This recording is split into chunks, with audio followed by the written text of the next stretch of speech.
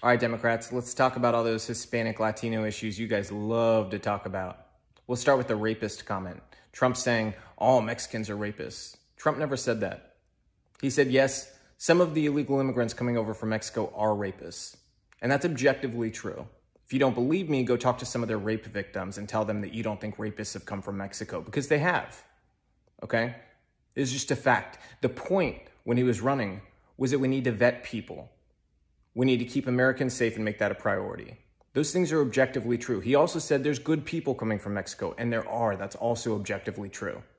Next up, cages. Cages don't exist at our border. There's not dog cages there. There's chain link enclosures. They're called temporary detention facilities, okay? People move on from those, either go one direction or the other, or they go to a long-term detention facility, which has field trips, beds, everything that you would normally have, okay? Next up, let's talk about family separations. We separate children because 20,000 women and children a year are trafficked at our border, okay? There shouldn't be 2 people trafficked at our border, let alone 20,000.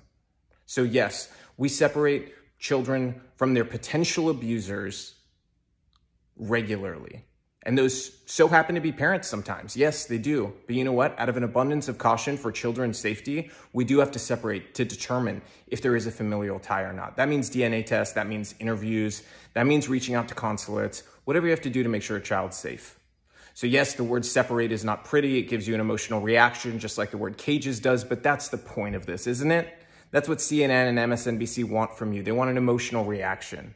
That's why they use the word cages. That's why they use the word separate, and they never used them under Obama, even though Obama, yes, in fact, built the cages. Check any left-wing fact-checking website, and they will tell you that's true. Lastly, stop using the word Latinx. Us Latino people don't want to be called Latinx.